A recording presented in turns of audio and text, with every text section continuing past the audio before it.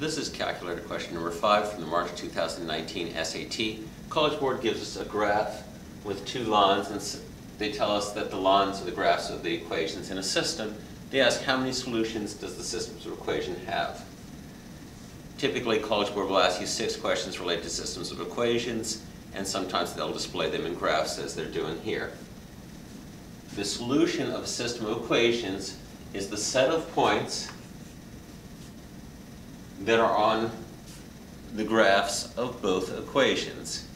With two lines, in this case they only meet at one point, so the answer would be 1.